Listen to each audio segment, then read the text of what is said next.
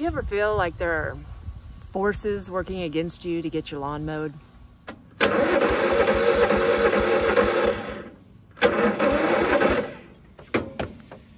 Well, that sucks.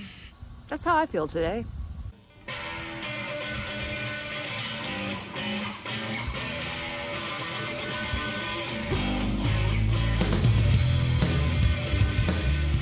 So it looks like I'm going to have plenty of time to do a video today. Welcome back to Chickanic.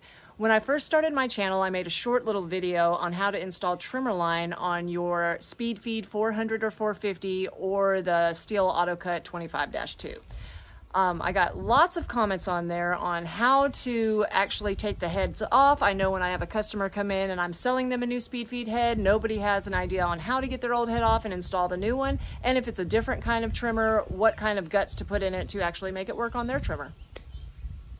As we all know, the worst thing about trimming is running out of line and having to respool your head. So today we are going to go over the best trimmer head ever made, how to get you going, strings in 30 seconds, you're ready to rock the Speed Feed 400 or 450. So the Speed Feed came out with two different sizes. They have the 400 and the 450. Most all trimmers will take the 400. The 450 is much larger. It is mostly for trimmers that are probably at least 25, 26 cc's and above.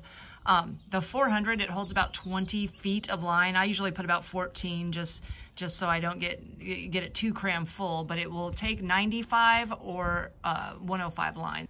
So first, let's go over how to remove the old heads. The Husqvarna and the Stihl are quite similar. They have a hole on the back of the gearbox right here. On the Stihl, it's got his right here. And we're going to find something to stick in that hole so we can lock the head in place. So on this Husqvarna, we're going to stick something down in this hole and we're going to twist it until the head locks and it can't move anymore. On most trimmers, if you're standing behind the gearbox, it's lefty-loosey, righty-tighty. So we're going to turn it to the left. And we got the head off. On the Stihl head, we're going to do the same thing. We're going to stick something in that hole. We're going to push down until it locks into place. And we're just going to twist it off. Now, one thing to watch whenever you are replacing your head on a Stihl is it has this back plate. And if you're going to put a blade on or something like that, this lifted up area right here is where that blade would sit. Now, what I have seen people do, and they bring their trimmers into the shop because once you do this, you can't get it back apart, is they accidentally put this part on upside down. That is not good. Once you do that, you won't have anything to lock into to ever get your head off again, and it is stuck. So on the Shindaiwas and the Echoes, they do it a little different. Instead of coming down through the gearbox like this, it's got a little hole in the back base right here. If you turn it, you can see it line up with a hole in the gear head. We're going to stick something in sideways, which will lock it in place, and we'll be able to remove it that way. So we're going to stick our tool in, lock it, and twist off. So if you're installing this on a straight shaft trimmer, whenever you take off like the back base for your Stihl or the back base for your Husqvarna, if you see a raised lip around the center here, that is where you would put a blade on if you were going to be doing brush cutting. So they come with this spacer washer, and the inside has the perfect size to fit over that raised part to give you that extra support you need, and also to close the gap to where fishing line and grass and weeds won't get stuck in between the head and your back plate. So to put your Speed Feed on a Husqvarna, you are going to use a spacer if you see that part there, if it's not flat. And then you'll be able to, if you're on this side of it, it's tightening to the left, so it's counterclockwise. The good thing about the Speed Feeds, though, all of the new Husqvarnas, the Echoes, and the new Shindaiwas, the gold arbor that's already inside of it, it goes right on. You don't have to change nothing out. You're ready to roll. So we're going to go ahead and hold the back base while we put the head back on till it's pretty tight. We're gonna flip over. We're gonna put the tool back in our little hole so we can tighten it down the rest of the way.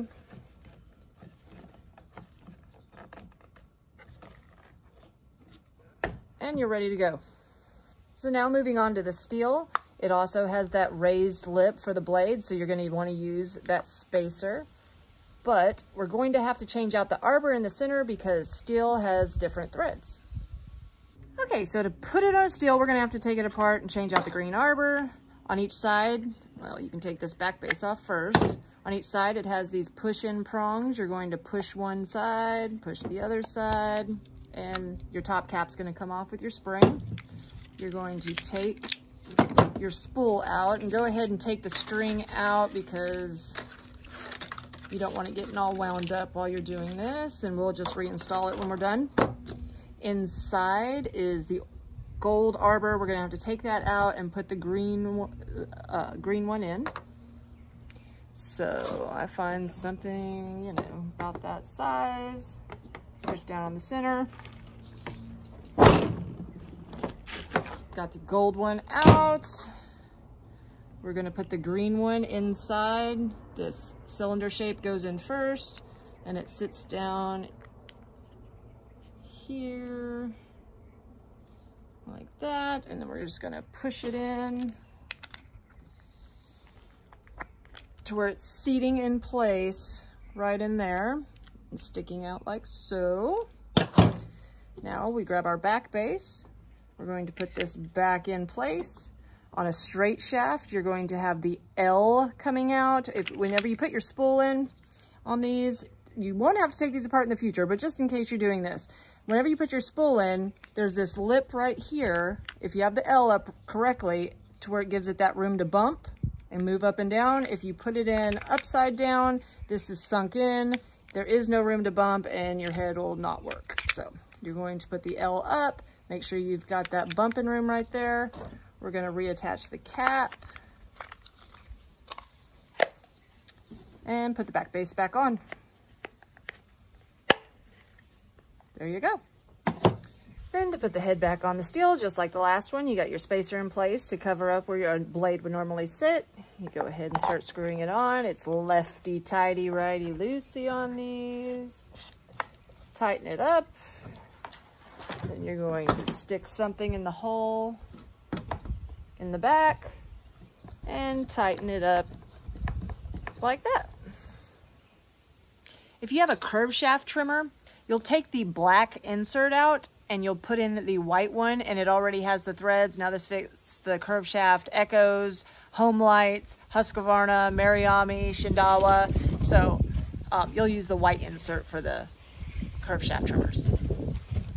When you do use the white insert, instead of having the L sticking out at you, you'll have the R, which means that it turns the other direction and works just like that. Last but not least, the Shindaiwa T242X, which is my personal trimmer. I love it. It is the most awesome trimmer ever made, light, powerful. The only thing is it's a little different putting the head on. The newer Shindaiwas, you could spin this gold one arbor right onto them, but the older models, you had to put in another little piece of arbor. Now the black one, that one goes for the curved shaft trimmers. The silver and gold one, they go for the straight shaft trimmers, depending on which trimmer you have. If you don't like to read instructions like I do, just try either one, you'll figure it out. But the one I have today takes the gold. So we're going to make sure that's the one that fits in there. It screws right in. Yes, it does. So we're going to put it in the back of the head first. Just like so. Now it's in there, and then we're going to attach it to the gear head. Lefty-tighty, righty-loosey. Once we have that tightened down, hand tight, we're going to stick something in the side here and tighten it down the rest of the way. Ooh.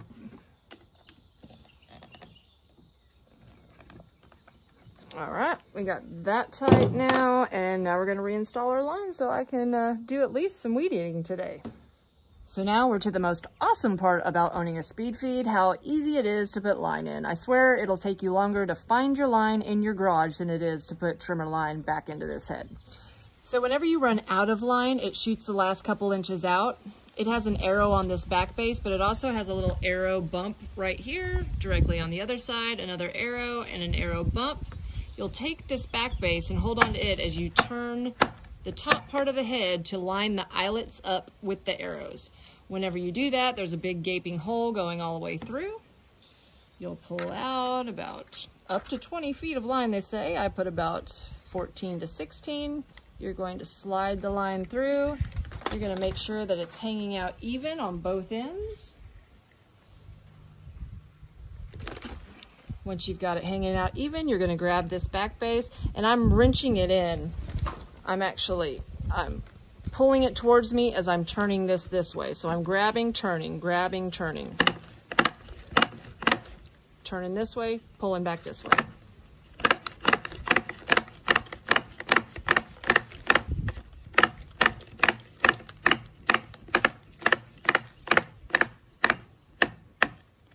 Wow, how easy was that?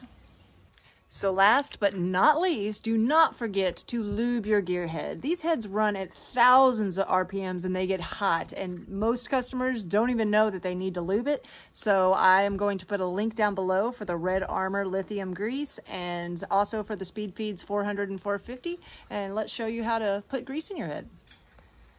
So on most all trimmers, they either have a 10mm bolt, or like on the Stihls, they've got a 13mm bolt. They do have, like this one has a T27 star in the center, but you're not going to want to do that because over time it'll wear out and strip out, and it's easier just to go around the outside than try to go into it through the inside. So we're going to grab a tool and we're going to take this plug out and give it some lube.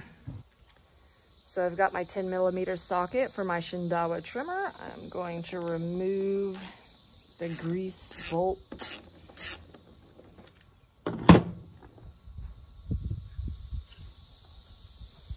And that goes directly to the gearbox. We're going to just stick it to that. And while we're squishing, I'm going to be turning the head to get it to go inside and lubricate it correctly.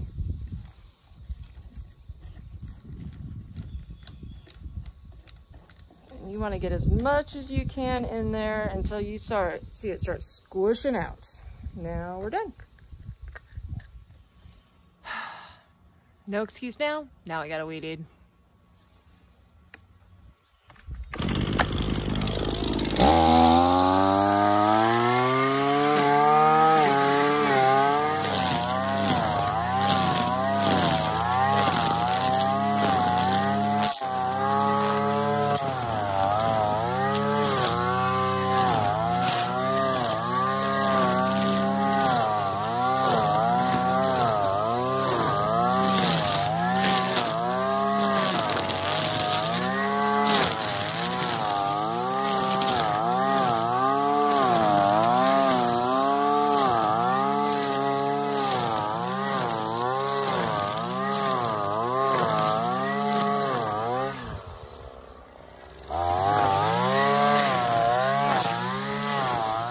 So yes, that speed feed head works amazing. It is the best trimmer head ever made and super easy to use. If you'd like to get one yourself, I am leaving links below for the Speed Feed 400, the 450, the grease. Go down and check it out. If you could, find us on Facebook at facebook.com/Chickanic. Once again, if you haven't liked or subscribed, don't forget to do that. Thank you all so much for over 17,000 subscriptions and over 1 million views. That is amazing to me. I'm hoping that I save you time, money, and hopefully frustration in the future. So thanks again for watching. Have a great day.